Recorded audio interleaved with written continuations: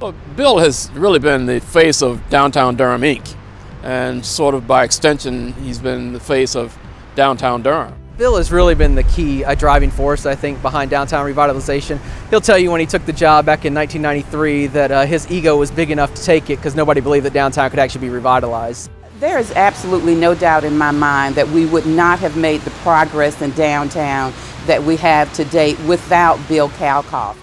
You know, Bill has had the vision from the beginning.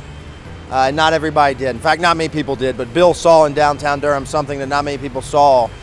He's passionate about downtown, and I think that's the main key in actually, getting downtown to where it has, where it's come. He was exactly what downtown Durham needed at the right time, and we are most grateful for everything that he has done.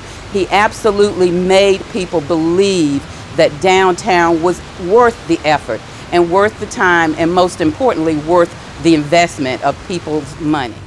There's no question in my mind that if we look around at what's taking place in downtown, Bill's had a big hand in that.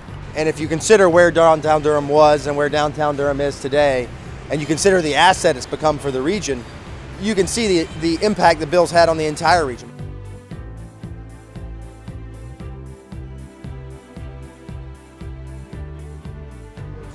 When I think of Bill, Downtown Durham, Inc. comes to mind, and baseball. Well, first, obviously the American Tobacco Project that we're standing in right now, that was the first real big tipping point project in downtown. So basically his entire life here in Durham has been working on downtown revitalization. I don't know, everything that's happened in downtown Durham, he's touched. Just go draw a circle over there. Downtown Durham. When I think of Bill, words that come to my mind are Downtown Durham. A leader. Funny. Pontification. A great person. Passionate. Persistent. Deliberate. A really good all-around person. Honest. Focused. Man, he is a strong personality. He's very outgoing. Real good friend. Real good friend.